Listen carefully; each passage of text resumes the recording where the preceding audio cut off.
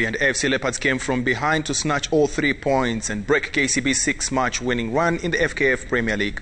Samuel Mwangi fired in the first goal of the match after finding space in the Ingwe box in the 24th minute. The lead lasted 5 minutes as a clearance mistake by the KCB goalkeeper gifted Elvis Rupia a golden opportunity to rifle in the equalizer. Chances were scattered after that, and the teams went into the halftime break level. In the second half, Rupia struck again in the 57th minute to leave the league leaders stunned. KCB remained top of the table while Ingwe climbed to 4th.